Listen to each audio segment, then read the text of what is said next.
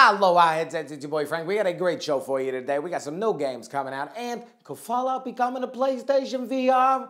All that and more on The Frank Show. It's The Frank Show. What? The Frank Show. Come on, The Frank Show. What? The Frank Show. Come on, The Frank Show. What? The Frank Show. Come on, The Frank Show. Bitch, it's time for the show.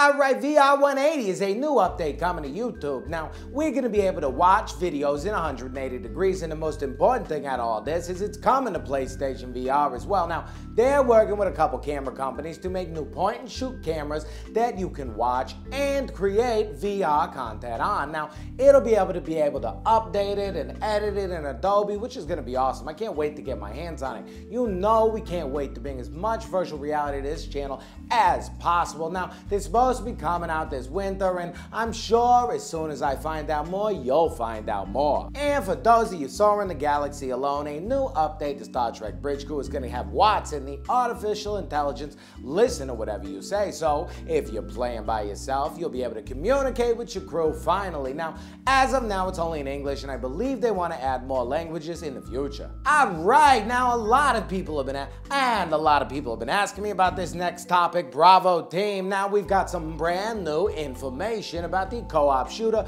with aim support coming to PlayStation VR. Now, I said before that this is team squad based and you're gonna have to work hard with your partner, but I didn't know how hard. Now, you can choose your loadout beforehand, and they said that you really want to think about your loadout when choosing it. Now, your partner might want to have a sniper while you have some close range stuff, so that when you're fighting off terrorists or whatever you're fighting off, you can call them and pick them off from a distance or close up. And when you're switching from cover spot to cover spot, the game's gonna jump to a third-person camera, and as soon as you're in the cover, jump back to first person, and you're actually gonna have to duck and dodge to make sure you don't get hit. Now, I can't wait to play this one. Everyone has played it, said it was phenomenal, and whether you're playing it single or co-op, it's supposed to be a great game. Alright, now next up is Visage. This is a new psychological horror game, and I'm not 100% sure it's coming to PlayStation VR, but then again, I'm not 100% sure it's not. If you jump over to their Kickstarter page, they definitely reached their goal, and one of their stretch goals was VR support, which they reached,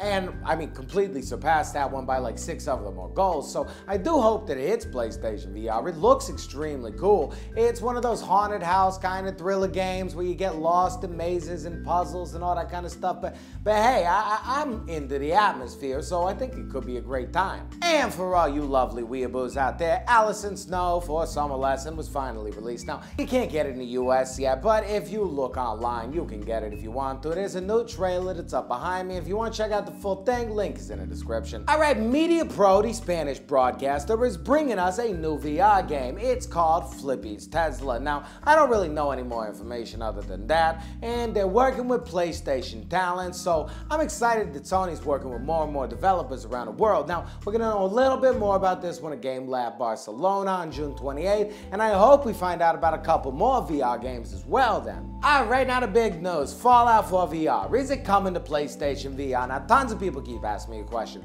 First up, we had the JB Hi-Fi, which I'm so sorry that I didn't know what JB Hi-Fi was. You have corrected me. It will not happen again. My apologies.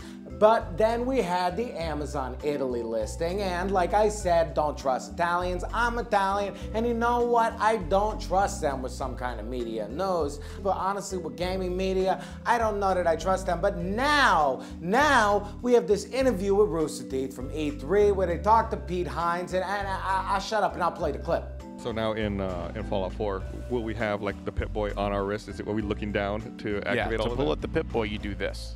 Look down at it, yeah. Like, I mean, there is going to be, depending on the platform, like other options. All right, see, he talked about other platforms. Now, some of you might say, Frankie, that's the Rift, duh. I mean, why wouldn't it come to that? And you know what?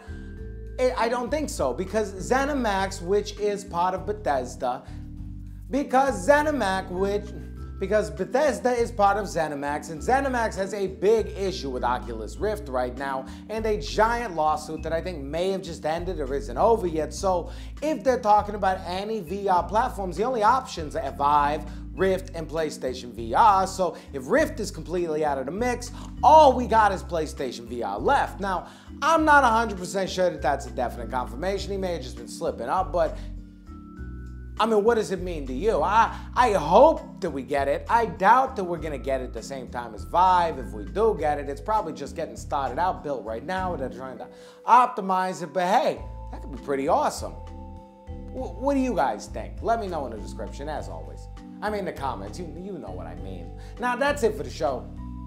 All right, now on to Ask Frank. First up, Tom Argente says, hey Frank, we're gonna get any Bridge Crew DLC. Now Tom, I'm pretty sure they're working on DLC. Originally, it was just delayed because they wanted to give us that extra bridge, the old Enterprise, so I hope they're working on DLC. I know it's been a great response from the community. I've seen a ton of funny videos come out of it, so I definitely think that Ubisoft is probably getting some money out of it, so hopefully they invest a little more. All right, Fook Sheet says, hey Frank, you gonna make a Rift to Vive channel? Now Fook, I don't know. I thought about it before, having something like the Rift Report or the Vive Times, but honestly, I'd have to go out of my way to research all of that, and PlayStation VR is really my heart. If the people want it, hey, I'll do it, but it's all on you. All right, and Sippet says, hey Frank, what's the best games with move support? Now Sippet's mentioned he has Windlands and Worlds, and honestly, dude, I love Rush of Blood. It's so much fun. I mean, some people get a little sick from the roller coaster ride aspects, but honestly, though, I wouldn't worry about that. Now, Hollow Ball is also a fantastic title. It'll have you jumping around and moving all around your room. Just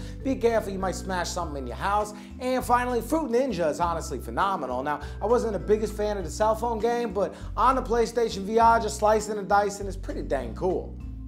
All right, that's it for the show today. Thank you for coming through. Thank you for making it through all of this if you did. You're beautiful. You're an amazing person. Go out and have a wonderful day. Now, give yourselves a thumbs up, and if you think I deserve it, give me one as well. But more important than all of that is that if you want to stay up to date on everything PlayStation VR and you don't mind this ugly mug, friggin' subscribe. I mean, come on.